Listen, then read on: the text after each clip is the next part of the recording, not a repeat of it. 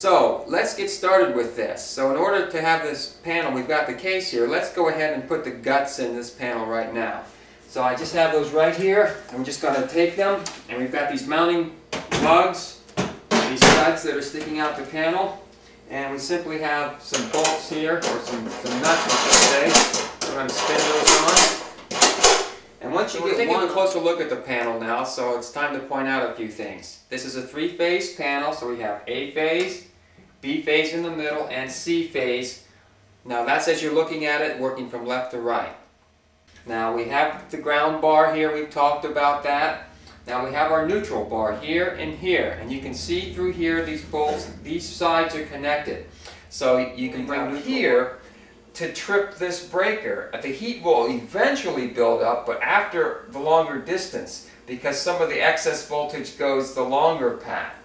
So it takes the heat in the circuit breaker longer to... However, you need to be able to get A, B, and C phase, and you can see right here, let's go down here. Okay, you can see right here, this is connected to A phase right here, and both sides, breakers on either side, can connect to A. I'm going to show you how that works, but basically a shunt trip is a remote tripping device, and it allows the in other words, you can turn this off from a remote location. You could shut down this whole panel. These are used for like safety devices.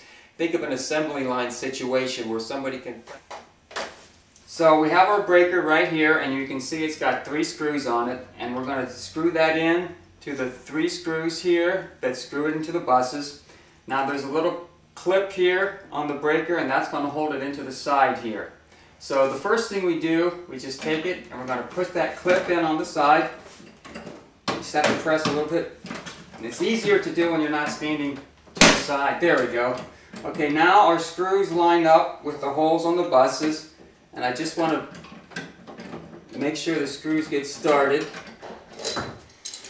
And you can see that once you get going and have some knowledge, you can make up a panel fairly rapidly and do a pretty nice job. Now I've been taking a little bit of time doing this because I want to explain things and teach things, and also I have to kind of stand off to the